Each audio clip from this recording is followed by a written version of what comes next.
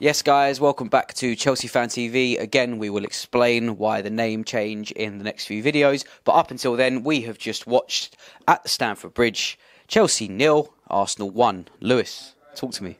Charity FC, yeah, again, innit? Like, I don't know how to explain how we turned this game onto our heads, but it's literally the biggest howler that I've seen. And it's the third win in a row against us. Third win in a row. Their first win at our ground since 11-12. And at least in 11-12, when they beat us, I mean, we kind of deserved to lose. Our whole defence having a howl and Robin van Persie battered us. This one was just a calamity between Kepa and Jorginho. You can sprinkle a bit of Zouma tax into it all you want, but it was kind of between the pair of them, and it's up to you what you want to debate. I still say, personally, Kepa should have been in between the goal. I don't know why he stepped out of goal in that situation. I also see that Jorginho should have also kept his head up a bit more. It's a bit of both, but do not tell me it is simply Jorginho, and do not try to scapegoat Jorginho yet again for this either. But even if we want to talk about the one situation in general, we just talk about the same thing that always happens with us. We're shit in the attack. Yep. We are always shit in the attack.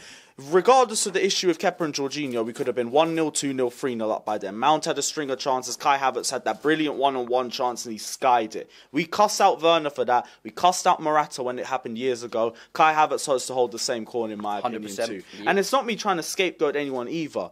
It's just the same problem that we see time after time after time again, and it rears its head. We are shit at finishing. My prediction for this game, right, I said 2-0 Chelsea. If we take our chances, 6-0 Chelsea. Because we always make chances like that. We always make good chances in games. We never finish them. It's the same thing that always happens. And what happened yet again today? Fucking didn't take our chances. Olivier Giroud at the end. Callum Hudson-Odoi skying everything. Kai Havertz not stretching for that Reece James cross in the second half. Time after time after time again it is the finishing. And overall we were poor. That's why I'm saying individuals in general, but I'm not going to scapegoat anybody. Defensively, we were poor. I think it was just Thiago Silva clearing up mistakes for the most part, and even he was getting done towards the end of the match. Kurt Zouma looked like he was going to lose the ball every single time he touched it. It looked like he was on two left feet.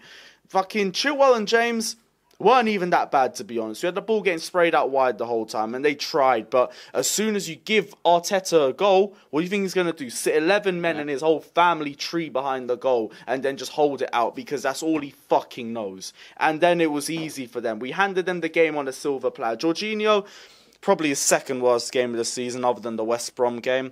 But these howlers happened. I feel like his performances have been so good this season. I can look past it, but it's still a poor performance regardless. I'm going to call it out for what it is. Front three. Already said, Mount had a poor game. Havertz had a poor game. Pulisic was limping most of the match. I don't know how he wasn't the first guy to come off, especially with the FA Cup final in mind. And this is the thing now. That was the thing that kind of gets me the most. I feel like the team weren't even playing to their full potential because of the FA Cup final. It looked like they were just sitting there playing at about 50-60% intensity to save their bodies. Especially Pulisic because the injuries as well. And I understand it. My only question is, and I don't like questioning Tuchel's lineup because it's changed, because it's worked so well for us throughout the last 4 months. This one was high risk, but without the reward, and that's what the problem is. And as I'm not going to blame Tuchel for it either. I feel like he's the one that gets the least absolved out of all of it. Because for me, it's like he gave Kepa that confidence in him, and he didn't repay it on the pitch. Billy Gilmour, I thought he tried, but as soon as they got the goal, it was just sideways from him and Jorginho. It's because there was 3 men on them every single time they're on the ball. Neither of them could do anything if they wanted to, because we handed the game to Arsenal. And it's the same thing as the last time.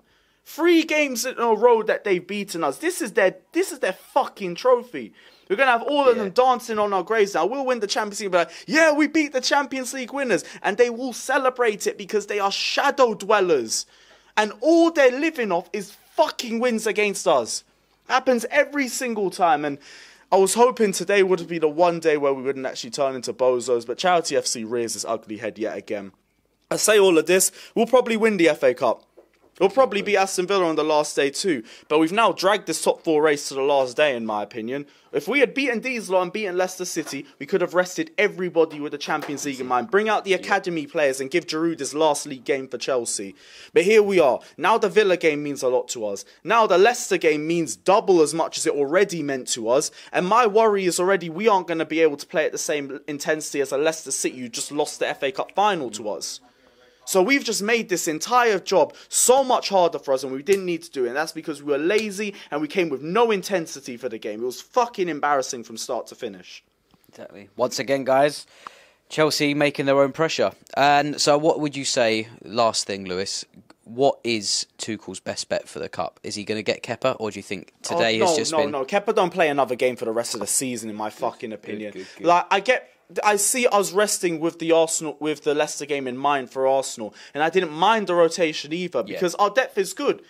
They just didn't repay it for him. We were again poor in the final third. We were again sloppy in midfield.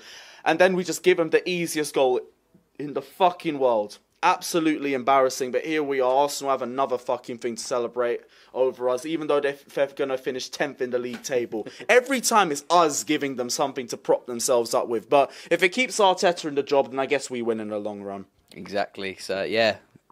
Was it worth it, Arsenal fans? Guys, this is Chelsea Fan TV. Again, we will explain the name change. Follow all of Lewis's socials, Carefree Lewis G, on most things, right? Yep, and I'm off to drink some bleach. Bless. That. Follow me at BluesBro Joe. This is Chelsea Fan TV. Up the Chels if you can still manage it, and I'll see you soon.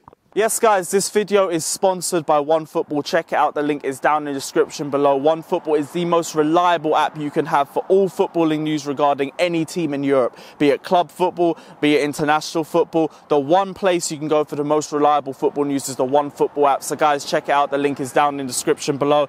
Check out all sorts of news regarding your favourite club. Check out the Transfer Indicator app on OneFootball to check out the reliability of it. But check out the OneFootball app, the most reliable app for your footballing news. It's down in the description below. Check it out, guys.